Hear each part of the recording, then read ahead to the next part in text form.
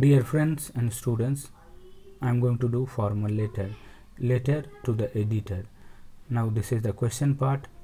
You are Saurabh Surbi of Professor Colony Muzaffarpur. There is a heap of garbage spread in your locality. It is a breeding place for germs and viruses. So write a letter to the editor of a national daily requesting her to highlight this issue so that it may catch the attention of the concerned authorities. Now dear students, this is the answer part. While writing a letter to the editor or any formal letter, we have to follow certain format. If we follow certain format, we may be getting handsome marks, and at the same time our letter, our content looks very much attractive. So now let us begin. Road number 1, Professor Colony, Muzaffarpur. See, preferably we write this address in 3 lines. Even if you write in 2 lines, it doesn't matter. Then provide 1 line space here.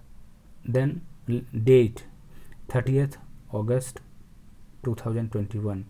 The editor, The Times of India, Patna. Then provide 1 line again space.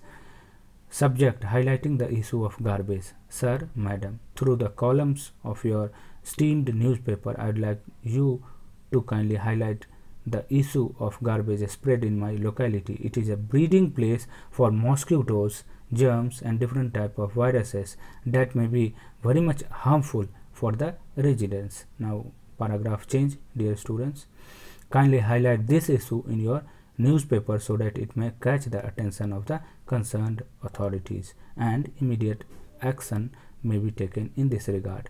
Then this is the last part. Yours faithfully, Saurabh Surbi. Whatever it is, if name is given in the question, you have to write the same name. If names are not given, you are free to write any kind of name. See, dear students, if following the format is very much necessary, and at the same time what happens while writing letter, students make a zigzag. This is not fair. This is not at all fair. Everything should be very much close to the margin. Everything, see, everything is very much straight. So so there should not be a zigzag, and if we follow the format, we may be getting good marks. I hope this very short video may be very much helpful for you. Thank you.